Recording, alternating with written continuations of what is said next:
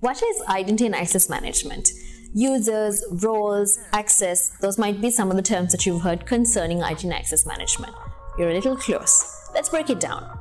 Identity, how you are represented online, sometimes through a social login, your work email address, or your personal email address, or even as an application.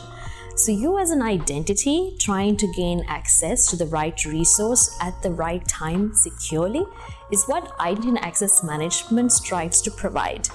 Some of the challenges that identity and access management want to address are things like password management, or alleviating identity silos, or securing APIs, or regulation compliance. When you take a single IAM provider, these are some of the capabilities that they try to provide across the board. Identity federation, meaning having an arrangement between domains so users can use a single identity across those systems. A simple way to explain that is BYOID, bring in your identity. Sometimes you can use your Facebook login to log into multiple things. Single sign-on, you sign in only once, which is a part of identity federation. Then comes authentication, you being able to prove you as an authentic person when you're signing into something with your username and password.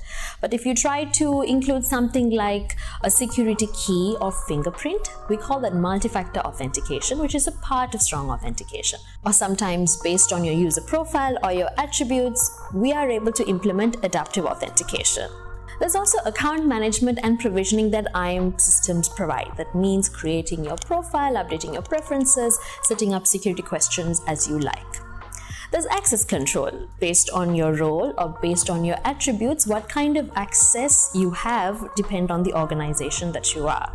Identity and access management systems also provide API and microservices security, as well as something that's really important, such as privacy compliance, where General Data Protection Regulation or California Consumer Privacy Act are complied with through consent management.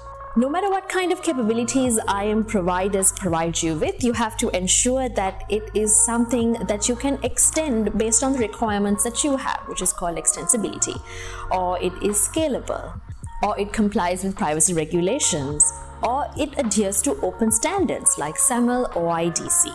From the outset, identity and access management looks like it's simply about access, but it is not. If you look at the bigger picture, it's about ensuring that end users or employees have a great user experience. And this is balanced out with security. And that's what identity access management strives on a day-to-day basis.